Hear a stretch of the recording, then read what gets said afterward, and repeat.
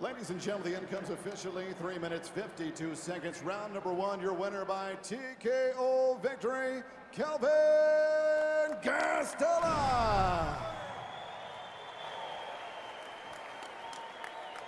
All right, I'm here with your winner, Kelvin Gastelum. Kelvin, you considered this a huge challenge for yourself.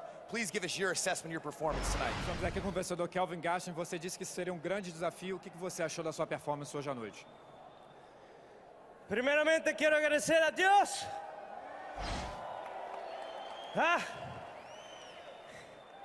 Eu treinei 3 meses, não consegui assistir o aniversário de minha mãe, porque estive treinando para Belfort, né?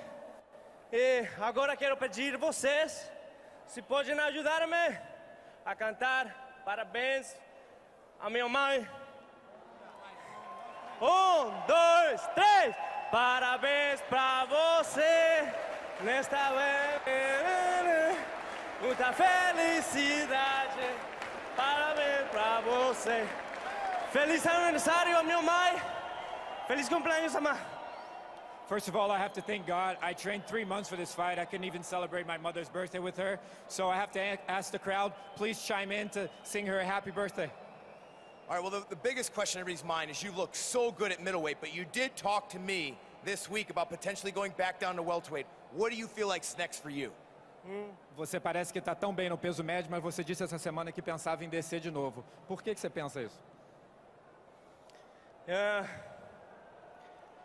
There's a guy really close to me that I know started a Legends ass-whooping tour, and I want to finish it. June 3rd, I want to go against Anderson, maybe in Rio, who knows? Tem um cara que há muito tempo faz muito barulho e eu quero enfrentar ele. O Anderson, junho, no Rio, quem sabe?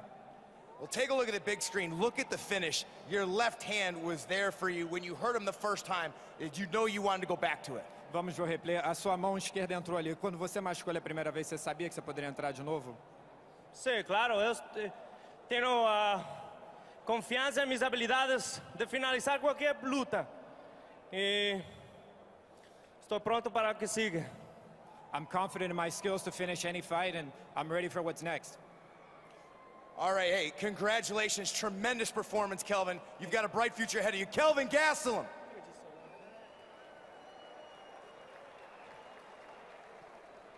And I'm here with the legend, Vitor Belfort. Vitor, obviously not the way you want it to go. Give us your assessment of what you think might be next for you. Estamos aqui com a lenda, Vitor Belfort. Não acabou do jeito que você queria, mas o que você acha que é o próximo passo? Primeiramente, quero agradecer aos fãs, minha família que está em casa, estou bem. Kelvin foi o lutador melhor essa noite, me acertou um golpe que eu não esperava. Mas eu tenho mais uma luta no contrato, gostaria muito de fazer essa luta na minha terra natal, no Rio de Janeiro. Bom, gente, eu já deixei tudo aqui dentro. Tenho certeza que a minha segunda jornada vai ser algo maravilhoso. Eu quero finalizar essa última luta lutando na minha cidade natal, no Rio de Janeiro. Muito obrigado. Desculpa a todos aí, desapontamento aí, mas faz parte.